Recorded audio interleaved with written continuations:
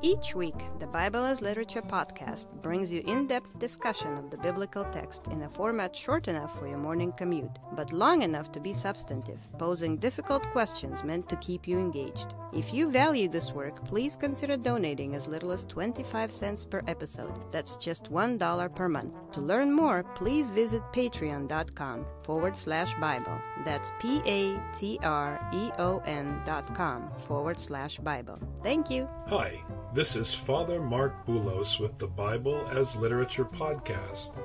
Everybody sees signs. I'm not talking about street signs. I mean the things we see in life. We look at a withering tree, a flock of birds, or we experience something painful or joyous, and we assign meaning. That's how human beings make sense of the world. That's why grown men put their socks on the same way before every baseball game. They assign meaning to something mundane, and suddenly a pair of old socks hold power. But that's the problem. Insofar as the meaning we assign comes from the human heart, it can't help but be selfish. I mean, let's be serious. Do you really believe that God, or your magical god of baseball stockings, cares about the outcome of your silly baseball game?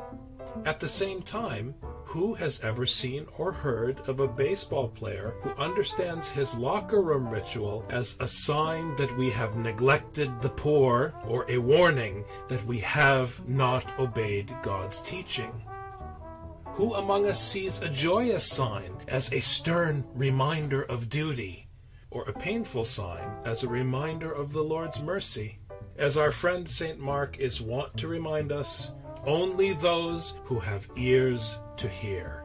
Richard and I discuss the Gospel of Mark, chapter 11, verses 19 to 26. You're listening to the Bible as Literature.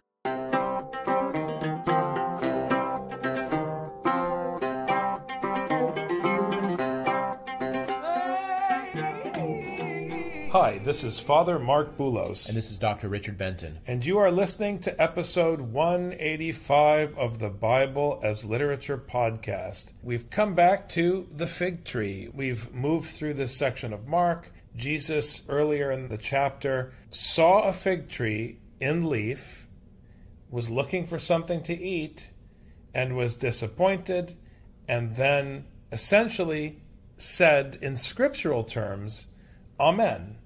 It's almost an acknowledgement, Richard, of the situation. If you don't want to submit to my Father's instructions and bear fruit, remember in Genesis, God commands everything to be fruitful. The animals, the earth, people, be fruitful, multiply. If the fig tree rejects that commandment, okay, fine. May no fruit ever come from you again. And the situation's not going to change because if the tree is in leaf, it's already too late. Right. We see this in the prophets because the prophets are saying this is the destruction that's going to come upon you from the nations. It's not because God swoops in and starts slashing and burning in Jerusalem. Jerusalem, by failing to follow Torah, made friends with one Gentile nation, which then angered another Gentile nation, and then lo and behold, that other Gentile nation then came and attacked and destroyed them. So Israel then wanted to count on some Gentile nation rather than Torah and God to protect them. So the inevitable result is that Israel was then destroyed. I mean, that's how Hosea talks about the Assyrians, and that's how Jeremiah talks about the Babylonians. This is how things work. And so oftentimes we think that God is going in and manipulating things, when in fact God is simply, through the prophets, acknowledging the truth and the factuality of what's happening on the ground. And there's a technique that Mark uses. He'll take a scene and he'll split it and put something else in between. And so then the kind of framing narrative, we call it, the one that was split, helps to explain the one that's in the middle. When we have this image of the fig tree, which then is followed by the casting out of the money changers in the temple and the whole prophetic idea of the destruction of the temple, it's not because God is going to destroy it. It's because there's an inevitability about the destruction of the temple. One thing I want to add about verse 14, where he finally curses the fig tree.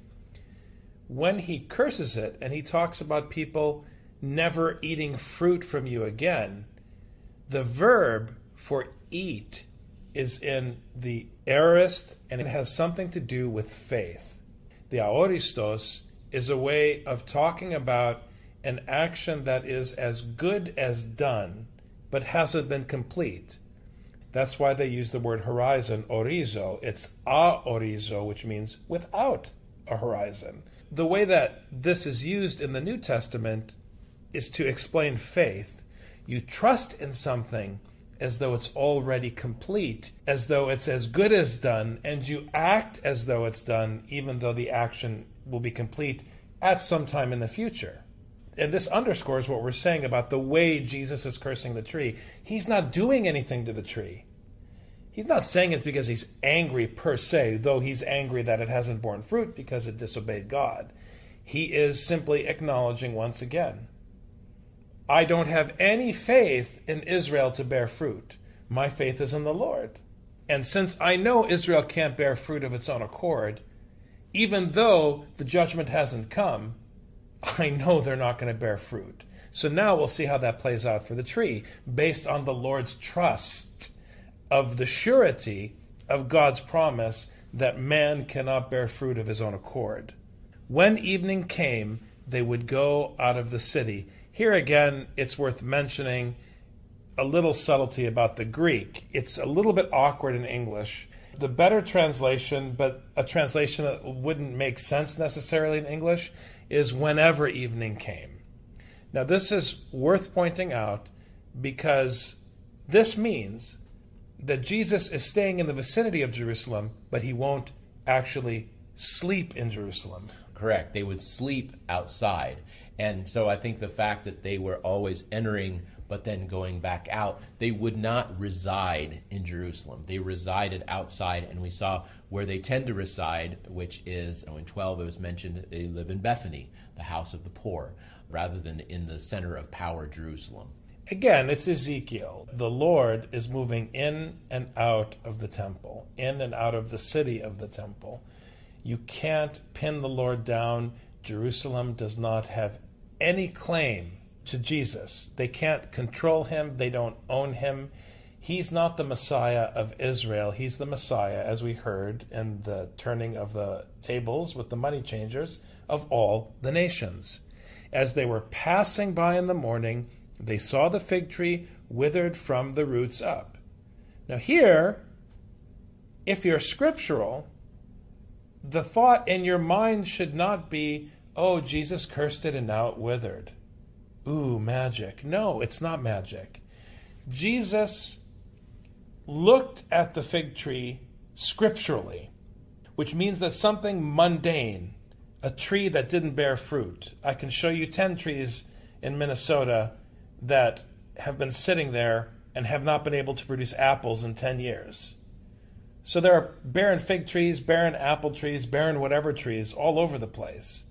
Jesus looked at something mundane and ordinary and applied Scripture to it, and it became a sign. So it's not as though we should be surprised now that it's withered, because that's what trees that are dying do. They wither. It's very important. Scriptural people see signs, but they are signs in reverse. Typically, people approach the Bible and they project their experience into the text. This is idolatry. You cannot hear voices and then go to the Bible and try to understand the voices you heard in your head, which is what modern spirituality is. It's incorrect. You have to hear Scripture, which is written, and then when you see things in the world, see them with Scripture in your ear. So that when you're driving through North Dakota and you see farms, you think of the harvest or you think of the sower. And suddenly just this farm that you see becomes a very powerful metaphor. That's what a sign is. The farm then doesn't become a sign to you of McDonald's corporate might and all of the farms that they own. The farm becomes a sign of whatever agrarian metaphors mean in Scripture. So this is what Jesus trusts in Mark. He trusts in the word that teaches him what to say when he sees a dead tree. Being reminded, Peter said to him, Rabbi, look, the fig tree which you cursed has withered. Jesus looked at the tree, applied the text, and stated the obvious from the perspective of the scroll. Peter cannot see the biblical sign because he has no idea what Scripture is saying. And so obviously he's surprised. He did not trust the way that Jesus obviously trusted because he knows the system. He understands the Torah. The whole section is about the question of faith. Well, and then if we understand that this is the same image that's going to be used for the temple as we saw in the previous section, of course then Peter's going to be surprised when he sees the temple torn down, which Jeremiah was trying to say also, don't be surprised by this. Each generation, they hear the word, but then they can't hear it. And this is what Peter is showing the symptoms of. Absolutely. And Jesus answered, saying to them, here you go, have faith in God. So this is the problem. They didn't see the fig tree as a sign of the teaching that the works of men's hands cannot bear fruit. They just saw a tree. Jesus, on the other hand, saw it as a sign of disobedience. You are commanded to be fruitful, you're not fruitful, and in this sense, the sign becomes a teaching example. Now Peter still doesn't understand, and, even worse, is amazed and surprised. So Jesus has to remind him, you have to have faith. Truly I say to you, whoever says to this mountain, be taken up and cast into the sea, and does not doubt in his heart, but trusts/believes that what he says is going to happen, it will be granted him. And here, I have to insist that you hear this correctly in context, the way Dr. Benton was saying a minute ago. This is not magic. If you trust as though the thing that has not happened yet, but has been promised, is already as good as done, remember the aoristos, the special Greek verb form we were talking about, then you will act correctly. Then you will act with a kind of assuredness. But the mountain here is not something you magically move. Jesus is not Hercules. The mountain is another biblical sign. It's taking this giant, potentially eternal thing and moving it and changing it, that only the power of God could do, because the only thing bigger and more powerful and more eternal than the mountain is God. Now, it's interesting the way that many people interpret this is that as long as you can believe hard enough that God can do any magical trick, then it will happen. But when he says have faith in God, he's not saying have faith in God that God can do everything.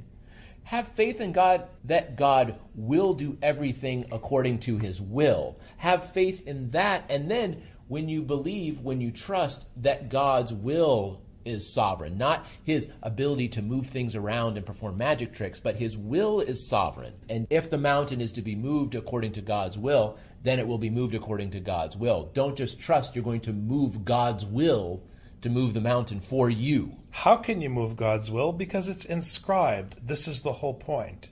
You have two things that you deal with if you're scriptural.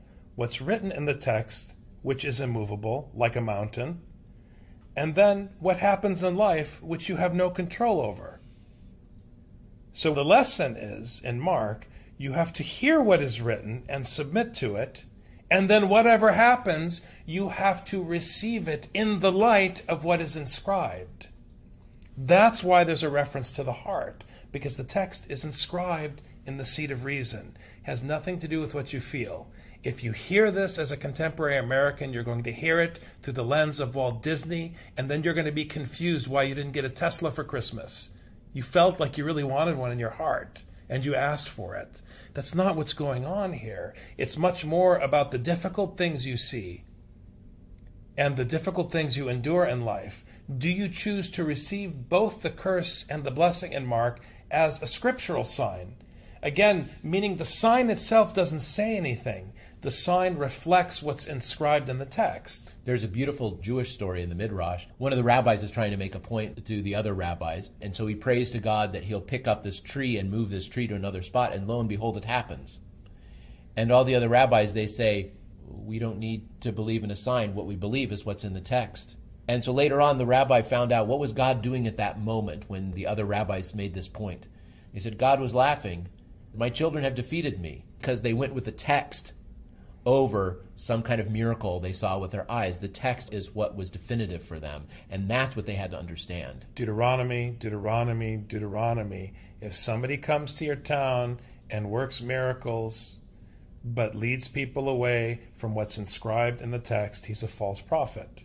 Therefore I say to you, all things for which you pray and ask, believe/trust that you have received them, and they will be granted to you. And this cannot make sense in English unless you once again understand the aoristos. You have received them in the future past, as though they've already been received, because the promise is as good as the real thing if the promise comes from God.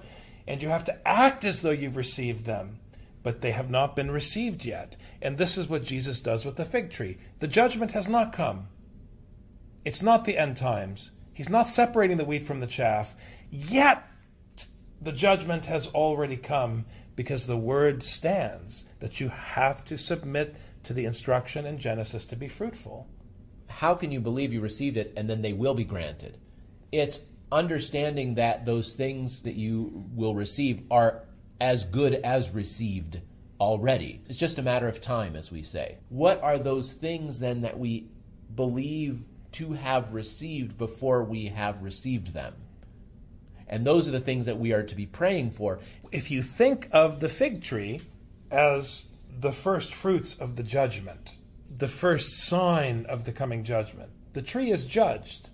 Now we come to what you have received again in the spirit of the aoristos, the thing that has happened without horizon, meaning it's still coming. What comes out of his mouth next? When you stand praying, forgive. Forgive if you have anything against anyone, so that your Father who is in heaven will also forgive you your transgressions. So, the thing you received, which comes from the text, is both the curse and the blessing, judgment and forgiveness. And it's prophetic in this sense, because when you go through the scroll of Isaiah, you have potentialities presented. Israel could be blessed, Israel could be cursed. Israel could be blessed, Israel could be cursed. This pattern in the prophets, people say it's death and resurrection. No, it's not about death and resurrection in the prophets. It's about the possibility of life and the possibility of condemnation, hinging upon whether or not you choose to place your trust in the instruction, which contains both the judgment and the promise of hope, if you submit. You forgive so that your Father, and this is interesting, forgive so that your Father. Is it that God is not able to forgive as he wants to forgive? No, but what he's saying is that the forgiveness that you would have with you has to begin with the forgiveness that you would show to your brother. This is what I was saying before.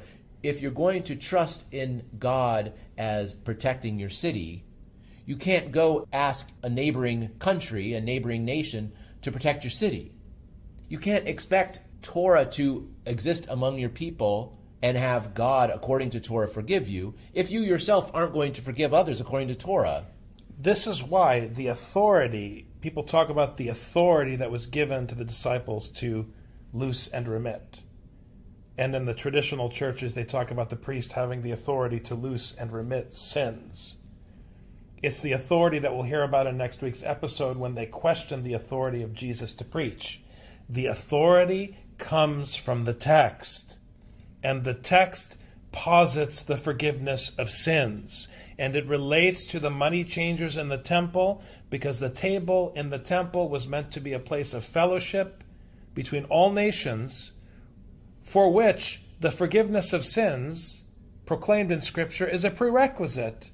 Otherwise, Jews and Greeks will be fighting with each other for all eternity.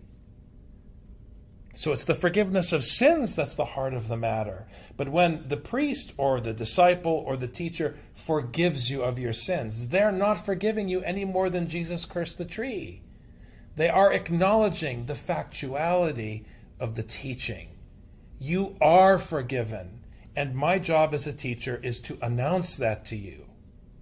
And in the announcing of that forgiveness, to help you apply the judgment of the text, which is also contained in this section in Mark, the curse, to apply that judgment to the things that you confess. And in so doing, it's not I who speak, it's not you who speak, it's the text that speaks. Not even Jesus speaks. But if you do not forgive, neither will your Father who is in heaven forgive your transgressions. And this is the word of judgment that comes with forgiveness.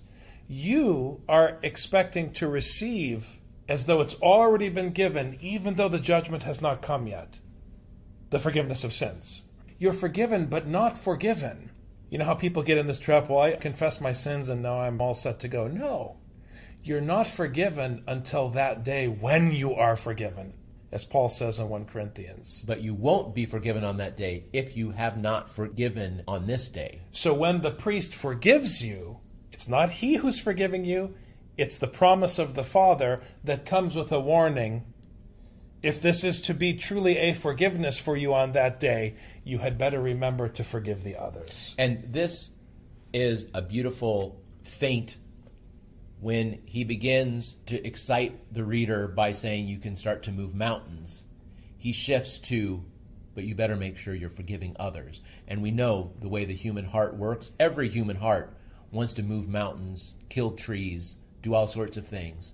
But to forgive those we have something against, that's the real effort. And so he redirects our excitement away from moving mountains to forgiving others in order for forgiveness to exist in our lives, in order to acknowledge that which has already happened, which is the forgiveness of God.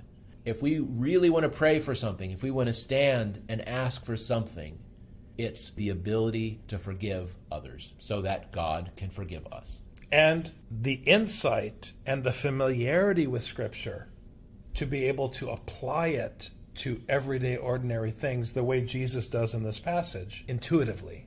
That only comes by repetition and hearing and study, so that you simply have these symbols and these metaphors ingrained in your conscience, which is what we mean by heart, the place where you reason, the place where you think, the place where you make judgments, so that you too, like Jesus, can read the signs. Thanks very much, Dr. Benton.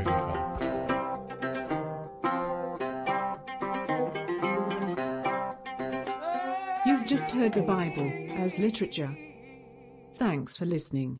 The Bible as Literature is a production of the Ephesus School Network.